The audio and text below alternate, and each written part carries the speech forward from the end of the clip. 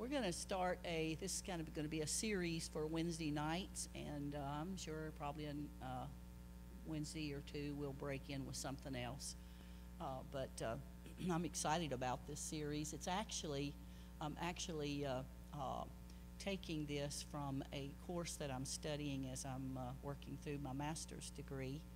And so I've used a book by, he used to be one of our ministers, Dr. Mark Rutland. He was president of Southeastern College, or Southeastern University now, and also went to Oral Roberts University to help pull that university out of the slump. He's just one of the most incredible authors that I've ever read after. I've read about all of his books. I think I've read all of his books with the exception. I did find one that's, I guess, just coming out. But this book that I'm using some helps from, and I have to write a report for my classes from the book. And as I wrote this, I thought, I put a lot of time into it, and I thought, okay, I think I hear, Lord, this is great material to share with congregations. So tonight we're going to be talking about, in the next few weeks, we're going to talk about character. And I know there are some characters, right? Yeah. But we're going to talk about different aspects of character, good character. And tonight we're going to talk about courage. And I believe courage is a good character that we really need. God wants us to have courage and strength, and your courage will come when you have deep convictions and values. When you value something enough, I think typically that's going to promote courage. I want you to, if we can show that, just like that real short video, would be awesome. Can you flip? Yeah. Doulos, Greek for servant, one who serves, places others before themselves. Agnes, youngest of 3 from Yugoslavia. In youth group, she becomes interested in missions. At 17, responds to the Lord. Begins work as a missionary. Where? India. To whom? The outcasts. Doing what? Serving them. Galatians 5 tells us serve one another in love. Her passions. I was hungry, you gave me something to eat. I was naked, you clothed me. I was homeless, you took me in. Born into obscurity as Agnes, through her services to the poor, we came to know her as Mother Teresa.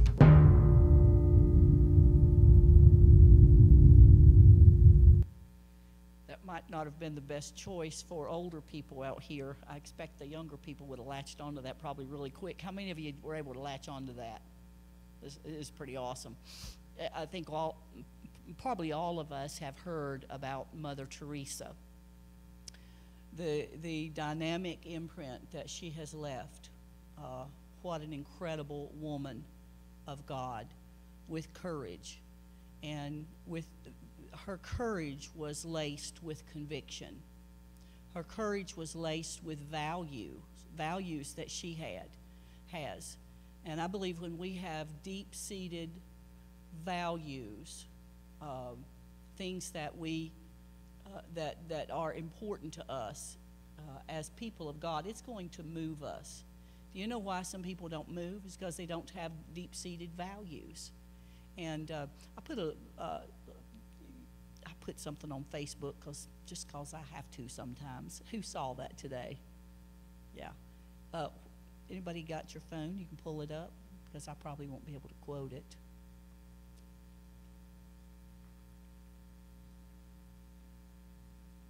I was just thinking. I was just thinking about, really, who are our heroes? People like Mother Teresa, that's a hero. That's a hero worth applauding and listening to. Some people have heroes that are not healthy because of their values. Okay, can you read that, Melanie?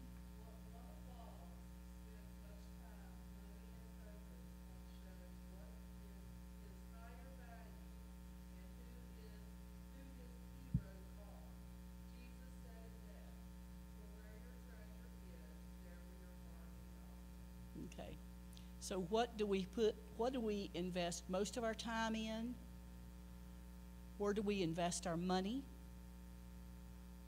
Where is our interest? What do we applaud the most?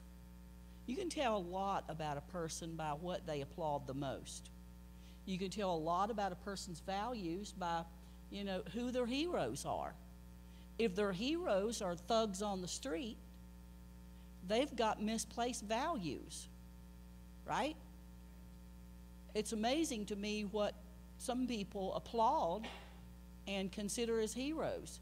We follow what we admire. Yes? If we don't admire them, it's unlikely we will not follow them. If we see that something's ugly and not good sense and wrong, if it violates our values, we're not going to follow those things typically. But if it appeals to us, then we'll invest. People will invest time. They'll invest their money. We invest our money in what's right, right?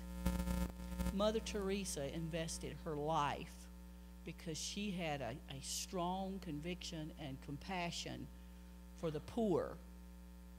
She had a value system that told her, go help feed the poor, get the message of Jesus to them, give them clothes, give them food, do what's necessary to raise them.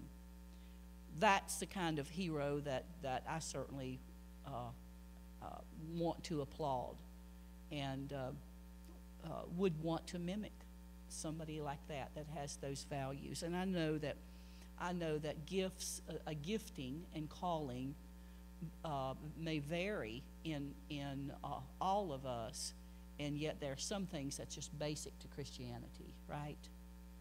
Yeah. Okay. So a man's character will determine his fate. What does that mean? A man's character will determine his fate. What we do in our character, are we honest or are we dishonest? Are we slothful? Do we just do enough to get by? Are we loyal? Do we have integrity? Do we just waste time? A man's character will largely determine his fate. Our choice, in another way of saying that, is the choices we make us, right? The choices we make us. Not only will a man's character determine much of his destiny, but it also will affect his groups, his family, and potentially his nation. Depends on, we may say, well, a nation, I'm just one person. Well, one person affects another person, and another one affects another person. It's like drops of rain or flakes of snow. And you can throw a pebble into a pond, and you can see a lot of ripples that will go and go and go. And how many of you have ever heard of the butterfly effect? Yeah, just the effect of a butterfly. You ought to pull that up and do a little looking. We affect people. We all have an effect on somebody. It's either good or bad, but we will have an effect. We'll affect our family, our group that we're in, our workplace. Don't ever mistake the fact that you do have an effect. What you applaud, what you value, what your character is, how you spend your time, how you spend your money. Do you know that there's a lot of bad, ugly things that would be put out of business if people would quit paying the money? Right? You can name it over and over. So bad character does affect, there's a ripple effect, and so bad character, it's taught by our verbiage, right? It's also caught by what we model in our lifestyle, right? and it is polarized and expressed in literature and in movies. I feel like that a lot of people do not recognize the huge potential of TV and media. They do not recognize that and ignorantly plunge into horrible things. You want to change a culture? Work through the media and the TV, because people want to go and they want to sit down. And sadly to say, a lot of God's people will sit down and watch from a poison stream of filth and violence and offenses that are things that are offensive to God and God's word. And in the name of entertainment, or because it's funny, or because it's entertaining, or because they have some good qualities in their character, we sit there and sometimes applaud a murderer or people who do horrible things that's against the values of Christians. And somebody has written a book about the frog in the kettle. What happens? You just put him in and you just gradually turn up the heat, little bit by bit. Little bit by bit. And before you know it, the frog's cooked in the kettle. And sad to say, a lot of people in the American churches don't have boundaries and priorities and values. And they don't stay close enough to God that when things come across the TV or the screen or media, whatever, or even the person you're working next to, that we don't move away or, speak up. Sometimes we sit there, and sometimes, guess what? We are drawn into it our own selves. And how many of you have, and just as an example, because this is the big rave that's coming out, one of the big raves that the enemy is deceiving people right now, and people have become very confused about it. A lot of people have. But this gay pride stuff. Gay pride. Proud to be gay. And workplaces are pushing it, cramming it down your throat, and all this stuff that's absolutely ridiculous. And that's not what my message is. But how many of you, if I am watching, which I'm very selective, and I'm not trying to be pious, but I'm just sharing tonight part of me and my convictions, and I think convictions that we all ought to have. There's very little, unless you are watching religious stations, and then you have to be selective as well. But a lot of the modern, newer movies that's out, if they're not Christian, the world is so tainted. I mean, how can a person sit and watch, as a Christian, how can a person sit and watch underhanded, filthy jokes and stuff like that, and now it's being weaved into the movies of two men or two women kissing and, being together, and even in the commercials.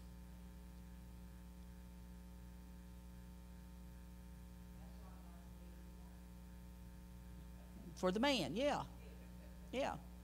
Yeah, that's why he made Eve for Adam. Yeah.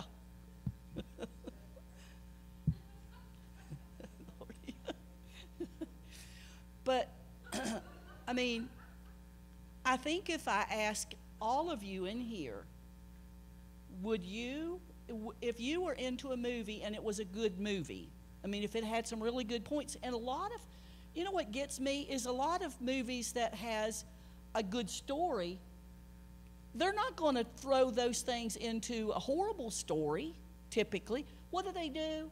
They build the person up with some good qualities where you're going to actually like it, a good plot line, and what do? And then they throw this in.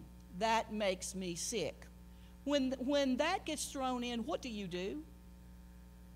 I'm going to tell you what, that is so offensive to me, it's cut off. Right? I hope that we all do that. You know what? Otherwise, we'll be like frog in the kettle. if we began to entertain ourselves, and just because, you know what, there's a lot of people that are gay and lesbian that have some wonderful traits. And certainly we do not teach that you know, a person who's gay or lesbian or an adulterer or whatever the sin is, don't have any good traits. They could be very likable in a lot of ways. Even a person that's doing drugs can be very likable, can be very kind, can actually go farther in helping people a lot of times than somebody that's a Christian would be willing to do. But does that make it okay? Does that make their sin okay? You see, the enemy is very enticing, and we need to be aware of how he camouflages and tries to present sin as though it's okay.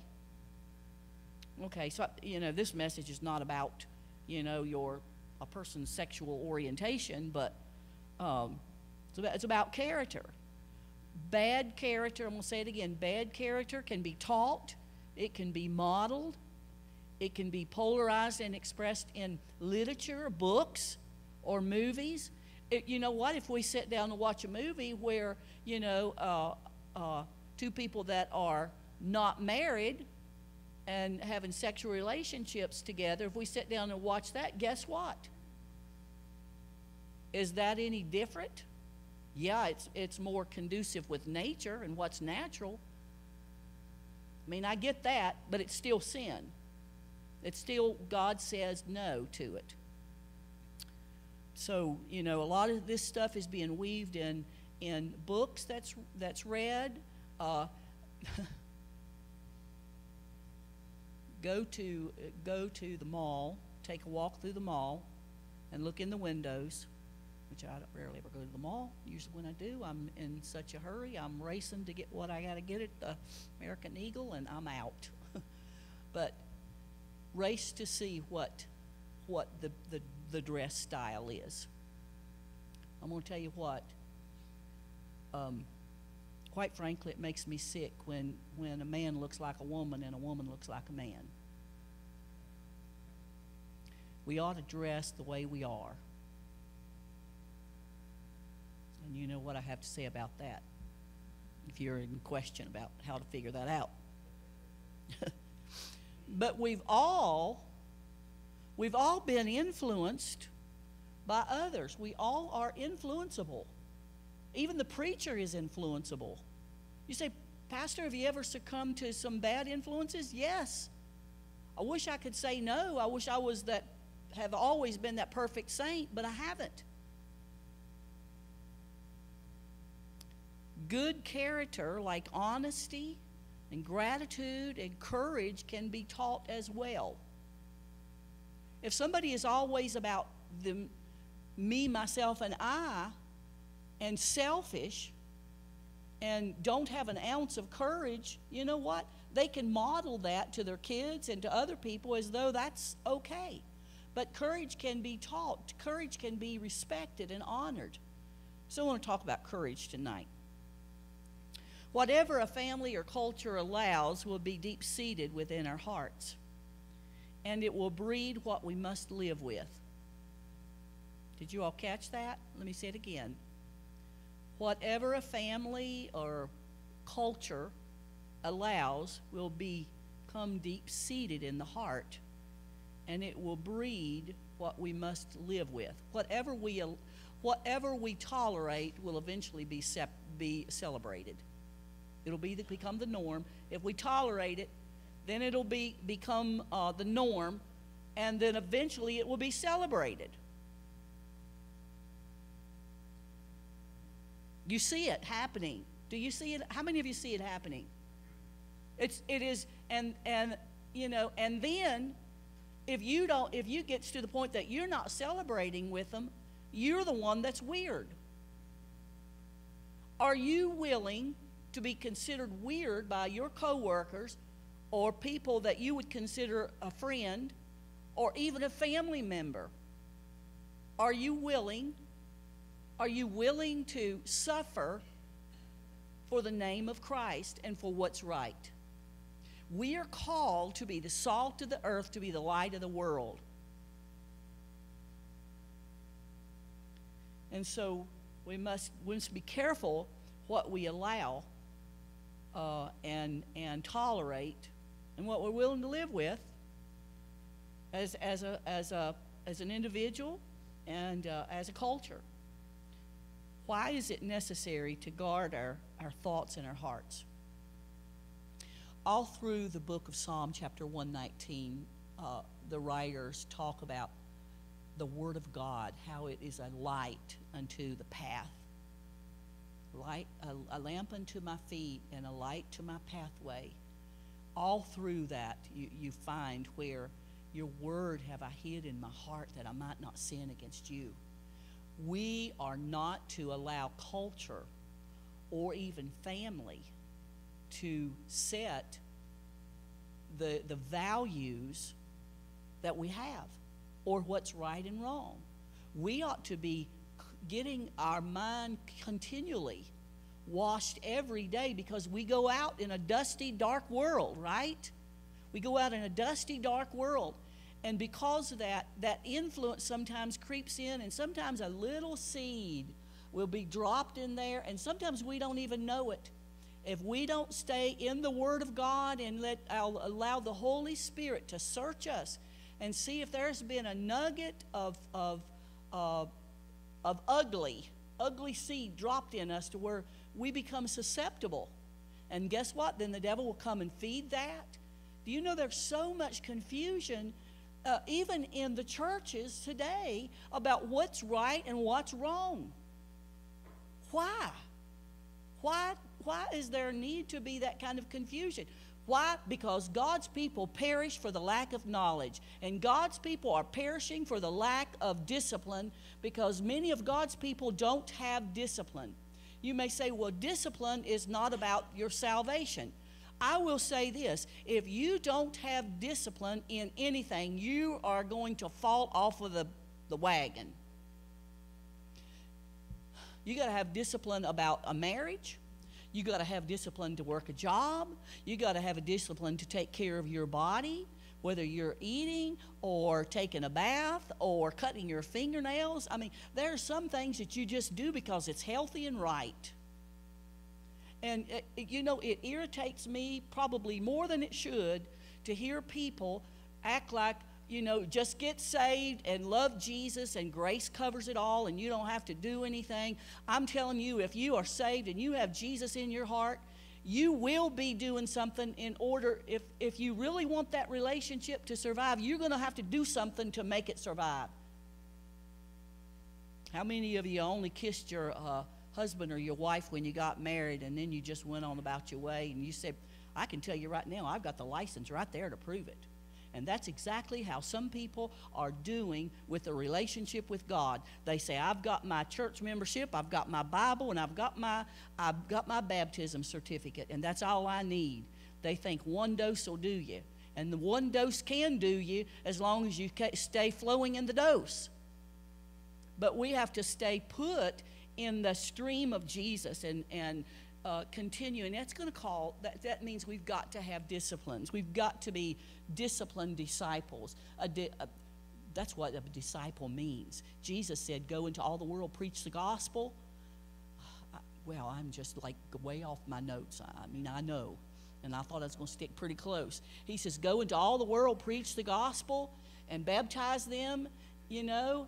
And then he says, and make disciples of them. Why? Because if they're not a disciple, what's going to happen? We said the baby without care, without nurture, will eventually die. We have to get the Word of God in us. We have to pray. We've got to be intentional about our discipleship, about our walk with God. We don't just, you know what, you didn't just happen to fall in love with the person you're married to. That was cultivated. Now, some people say it was love at first sight. I don't know if it's love at first sight or if it's kind of like some animals at first sight. At a certain season. I don't know. And the way people switch out about it, it's probably what it is. I know I embarrass y'all, don't I? Okay. God help us. The character of the American people has fallen more deeply into immorality, dishonesty, and lewdness. These behaviors, along with the scandal of our day, are no longer a cultural shock. It is so sad what we see. I have Channel 7 News to come up and, because if the interstate's going to be blocked, I kind of want to know. But, I mean, that thing dings all day long. Who killed whom, and the accidents, the drunk driving, all the drama, it goes on and on. The murders, and the political realm, God help us. And that's really a cesspool. I'd like to see it drained. God help us. Our world is in a mess. Why is it in a mess? Why is it in a mess when there are so many people who say they're Christians? Because a lot of Christians don't have enough courage and backbone to stand up and speak up, and they get intimidated and they're back in the corner, while the hell-raisers who don't have the values of the Scripture and the power of God in them, a lot of times they're leading the way. If God's people who are called by His name would humble themselves and pray and seek His face and repent and turn from their wicked ways, He says, I will hear from heaven and I will heal their land. And God help us, don't we need our land healed? We need our land healed. We need our schools healed. We need our neighborhoods healed. And you know what? We need our families healed. We need our church healed. The concept of virtuous living has become alien in our culture. Unless you happen to be a preacher that makes a wrong step. And then you're really blasted. I mean, say, well, you're saying that because you're a preacher. Well, that's the truth. God help us. When people do not have a relationship with the true source of virtue, they will not have the necessary strength to restrain sin. With sin, there is a monstrosity of horrible consequences. The wages of sin is death. Sin breeds horrible consequences. Nobody sins in a vacuum. Not an individual, not a family member, not a member of a church, not a worker on the job, not a person in our state. Nobody sins in a vacuum. Sin breeds horrible consequences. Can you tell me what the true source of virtue is? What is our true source of virtue? It's a relationship. So it's a right relationship with God through the power of the Holy Spirit. God is our true source. And the Bible is the Bible is where the buck stops. It is the rule of truth. It's for government practice and discipline. It's for correction, it's for instruction in all righteousness, that the man of God may be thoroughly furnished unto good works, to all good works. Every society has its ideas of what virtuousness means. We must turn to the Scriptures to identify what's honorable and dishonorable, along with their true actual meanings. Why? Because we're living in a time, just like the Bible said, where we call good evil and evil good. What some of the most sinful, horrible things are applauded right on our TV networks and on the news. It's upside down, right? I'm just trying to lay the foundation to actually get to character. I might not get more than my foundation. So, so we must use the Scripture to identify what's right and wrong, what's honorable and what's dishonorable. Some things God calls an abomination. I don't care who celebrates it with pride. It's an abomination. The nation who forgets God, he says, will be turned into hell. That's what he says. So when a person, a group, or a society whatever they tolerate, it will be left to run its gamut, and the behavior will be approved as the norm and will eventually be applauded even within our culture. And you know what? It's being applauded within many churches. Yeah? True? It's being applauded within many churches. Dr. Mark Rutland states regarding virtue, he says, the quality of life cannot be more important than the value of life. Okay, so I have to think about the way he words things to see what does that mean. For example, when a society accepts convenience as the greater quality of life, convenience or what may be pleasant or comfortable, whatever you esteem the highest, okay?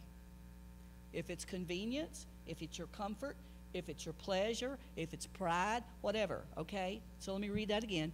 The quality of life cannot be more important than the value of life, okay? So when a society accepts convenience as the greater quality of life and convenience as more precious than life itself, the only real valuable people are those who pander to culture, lust, or provide for its needs.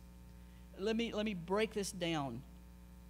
When a person or a culture prioritizes convenience and comfort over the value of a life of a baby, guess what they do? They make an excuse and abort the baby. Why? Because of convenience? Because of comfort?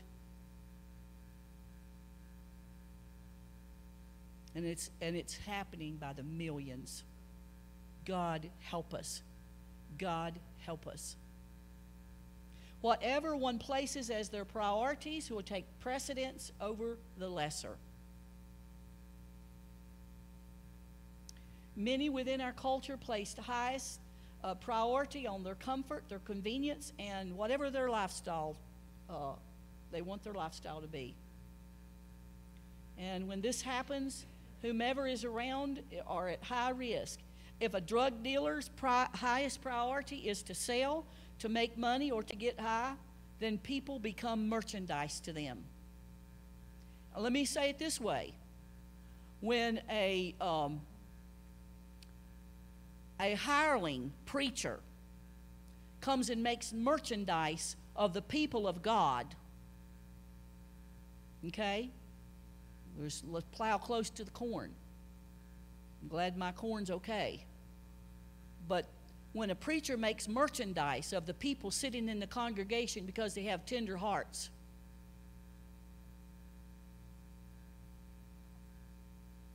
his priority, his comfort, and what he can get is more important than the people. That's not integrity. So when one is not valuable to their priority, then he is dispensable. Whether it's the hireling preacher, the drug dealer, or the woman who's pregnant and it's not convenient. Thank God there's mercy for us when we truly recognize our sin and we can repent. No wonder there's so much violence and crime. Our compass is off.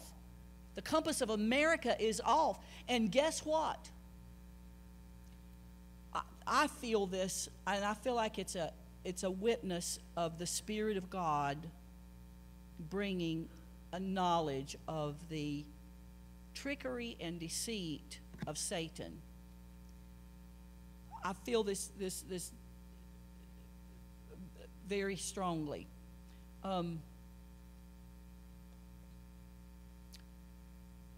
The enemy's tactic on the church right now is intimidation. I know it in my spirit. God revealed this to me probably a couple years ago, maybe 3, I can't remember. But the enemy's tactic right now on the people of God is intimidation. I'm not saying that's his only tactic, because he wants to silence our voice. Because if he can silence our voice, he can get more people drawn into deception. Where does sin starts? It starts with deception. Eve believed Satan when he says, "Oh, God's just holding out something good from you. He knows when you eat of that fruit, you're going to be like him." Has God really said?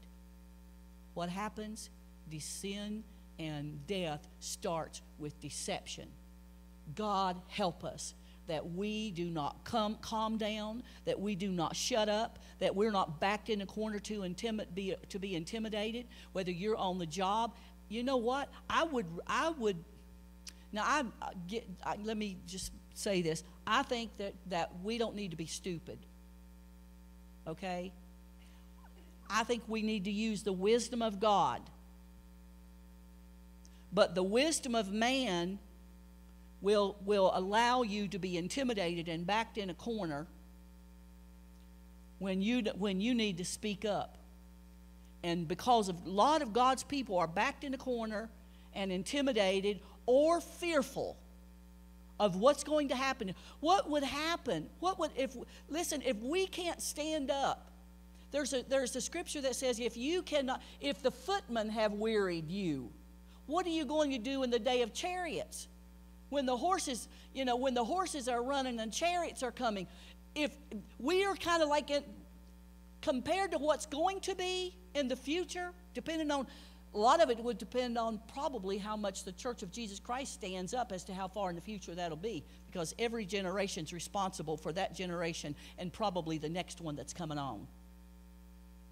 If we are weary and afraid and fearful and intimidated with the footmen right now, what will we do if somebody else gets in the White House? And if that happens, if some of these people get in the White House and all these laws begin to change like some people want them, I'm going to tell you one thing: a lot of our religious rights are going to be taken away from us. And we are going to be persecuted, thrown in jail, have your money will be depleted, and all kinds of other things.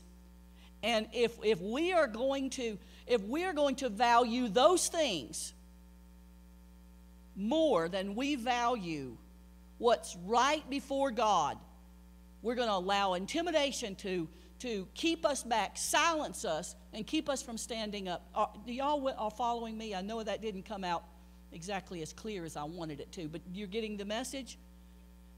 God does not want us to be intimidated. And I don't think that we have to be ruthless and cruel, and I don't believe that every time we see somebody doing something wrong or saying something wrong that we are supposed to jump in and correct them right then. I think sometimes that we just need to zip our lip because it's not the timing's not right. But God help us that we are not intimidated or fearful, and that be the reason that we don't stand up and speak up. Are y'all with me? Okay, so yes, there are times to keep your mouth shut. We're not the Savior of the world. I don't think we have to throw our weight and our voice around as though we are heavy weights or we're the only voice out there. I think there's times that love shows more of an example than the words that we speak. And by the way, can I tell you about a pet peeve that just digs in me, and I hear sometimes preachers say it, so I'll tell you so you don't say it. And it's kind of, I can't remember the quote that people use, but basically it's like, just let your life be your witness.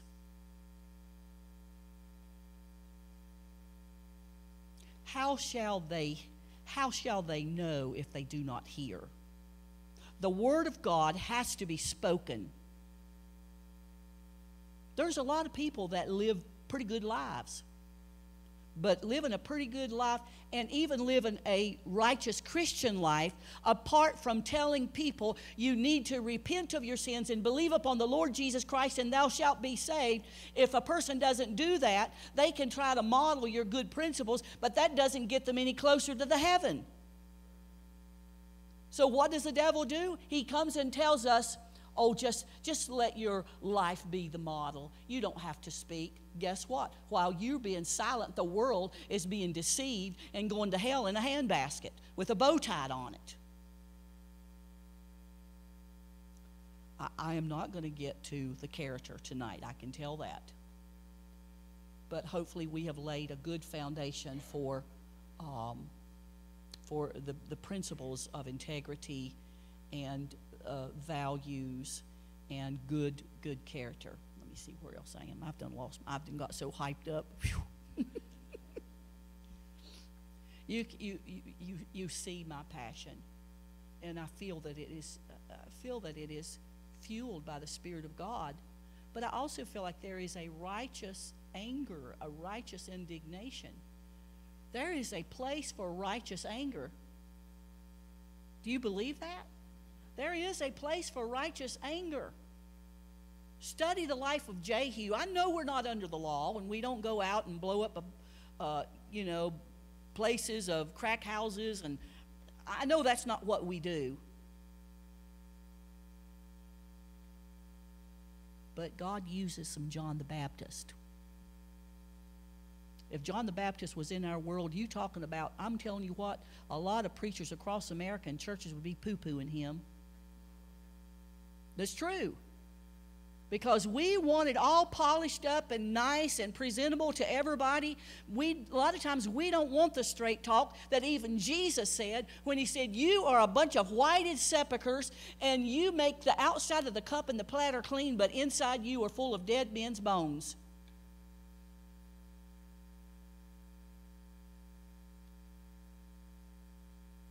God help us.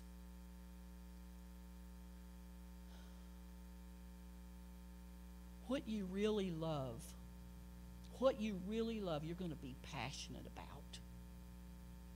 There's a song that I heard years and years ago because I'm so old, and it was, Loraine, you remember it because you sang it, keep the flame burning in my heart. Light the fire, light it with the fire of your spirit or something like that. Keep the flame burning. I wish I'd thought about that. I'd pull those words up. Keep the flame burning. Is the flame and the passion burning within you? Have you allowed the culture, even that comes in your living room, or that you have to be around your family members? Because we can't just isolate ourselves from the world. I don't think we're supposed to isolate ourselves from the world. I think there's times that we have to be in the world but not of the world. We have to rub shoulders with the world. The thing of it is, we just don't. If we start fellowshipping with them, that's a whole nother story. But there should be a flame that's burning on the inside of us, that we love people so much that we cannot bear to see them going in the wrong, destructive direction, that we ache, that we hurt, that we will not keep. How horrible would it be? How horrible? Think of it this way, and this is really not even a full grasp of what I want to say, but how horrible if you saw a house was on fire and you knew one person was in there or a whole family, and you just thought, well, you know what, they're resting, they're sleeping, I don't know if they really like me or if they would believe me. Would you stay outside that house and let that house burn up and consume them? Would you be more concerned about your reputation or what your neighbors would say, or what or would you go in and would you try to shake them? Get up, get up, get up, get up. The house is on fire. I think every one of us in here, if we saw a house literally on fire and we knew somebody was in there and they were, it wouldn't matter whether they were asleep or they were drunk as a skunk and mean as a skunk. What would you do? You would do whatever you had to do you'd bust the door down. You'd do whatever you had to do. I know you would, to get in there and try to rescue that person. There's a beautiful song that says, rescue the perishing, care for the dying. We are to be about our Father's business.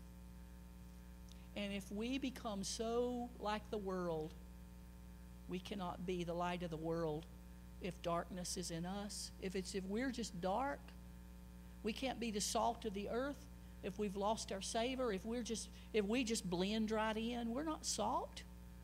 We're not light. Jesus said, you don't light a candle to put it under a bushel. Take that bushel off your candle and speak up. Refuse to be intimidated and backed in a corner. Refuse to adapt to the style and the meandering of the world. Stand up and let your voice be heard. Be kind, be loving, but speak truth. Don't back down for fear or intimidation or threat. If sometimes we worry about little things when many people spoke up and they lost their life. Yeah. Many people stood up for what's right. They've had their head cut off. They've been tortured. They've been thrown in prison. Jeremiah was thrown in the pit, in a horrible, nasty sewer of a pit. If we would read about the suffering of godly people. But I want to declare to you, this is what I believe. If we suffer for His name's sake, if we suffer for righteousness, I'm not talking about suffering for lack of wisdom or our own stupidity or having a zeal without knowledge. But if we suffer for the name of Jesus because we stood up when we should have stood up, as Stephen stood, as he stood, and as the stones were thrown at him, one after another, after another, after another, as Stephen fell down, Jesus stood up. Hallelujah. Whew, I sense His presence. Jesus will stand up for you, and He'll stand up for me. We must be determined that whatever it costs us, we will not be silenced. We will not be intimidated. We will not give in to fear. We will not give in to cowardice. We will have courage. We will have boldness. We will stand up and we'll speak the truth, whatever it costs us. We will not back down. We will not shut up until we go up. We will fulfill our responsibility in this world. Whatever time we have left, I don't know if Jesus will come in our lifetime or not. It seems like it's very possible. But when I'm leaving this world, I want to be able to say like Paul, I fought a good fight. I've done what I'm supposed to do. I have not shunned to declare unto you the whole counsel of God. Whether we have a lot of applause or pats on the back or people who love us, not even the issue. No more than we abort babies for convenience will we be silent so people will like us. It's not about us. It's about souls of men and women getting the gospel out. We must be steadfast and unmovable.